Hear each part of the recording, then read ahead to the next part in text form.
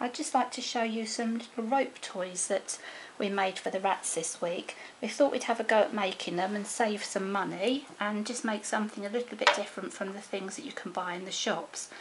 So I've just got the plaited rope, a twisted rope, some novelty toy with a little string ball in the middle, little rope ball, and then just another little ball made out of fine string to put in the bottom of the cage. And the most important thing to get is completely 100% natural cotton rope and string with no preservatives or chemicals, because that's obviously not good for your rats. I had to go to an online store to buy my rope. They sold by the metre, and I went to my local hardware store, but they couldn't guarantee that the rope was free from chemicals, so I decided I'll go somewhere where it's guaranteed safe, because obviously you don't want your rats getting sick. Now this rope that I used, the main one, is a 9mm rope diameter. You could use an 8 or a 10 or whatever thickness you want. I just got a few meters of that. A ball of cotton string, which came from the stationer's shop, and slightly thicker string.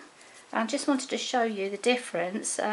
This one here is the bleached one, which I'm not going to use.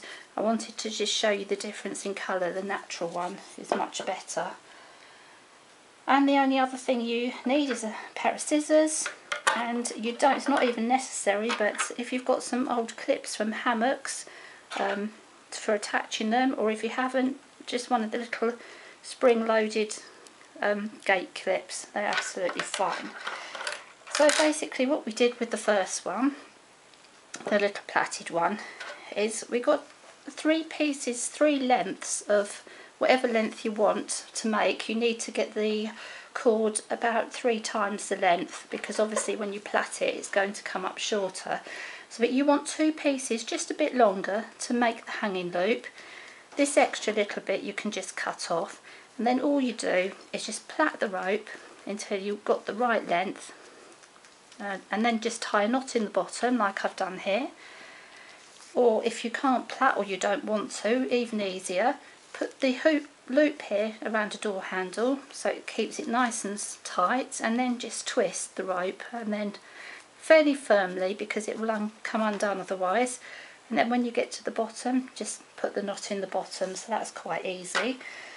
This one with the little ball in the middle, I don't really know what I was thinking. I just thought I'd try something different.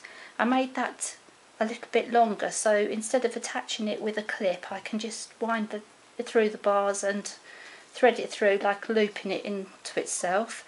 But that was one long piece of cord, and the other piece is just inside with the string wrapped around it and tied with a little tight knot there. I don't know what they think of that, but we'll find out. That, say, is just a ball of the very fine string for just rolling in the bottom of the cage. And now this one, I did have a look for some instructions of how to make a nice neat sort of knot on the end, but I ended up not following them properly. So I just basically, sorry, I've got the wrong one here. I just basically got 2 lengths of the rope. I did a knot at each end, and then what I did was just tied another knot on top of the original knot, just like that, and pulled it really, really tight. And then I kept putting another knot on and another one on top until I got it to this size. That's about 4 knots there, but you can make that ball on the end any size you want really. And that's just going to be clipped to the side of the cage rather than hanging from the top, so that's quite short. But that was really just what I wanted to show you today, and you can have some fun and just make some different things. Don't use the coloured craft cotton or coloured string, because obviously that's been dyed, and the dyes probably will not be safe for your rats. You don't want them to get sick or poisoned.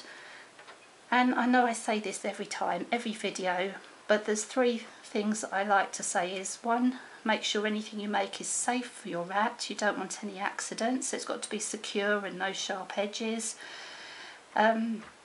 Make sure that you have fun, that's the most important thing. and the other thing, natural. I don't like anything with chemicals for my rats or myself, so it's a nice safe environment for your rats to play in.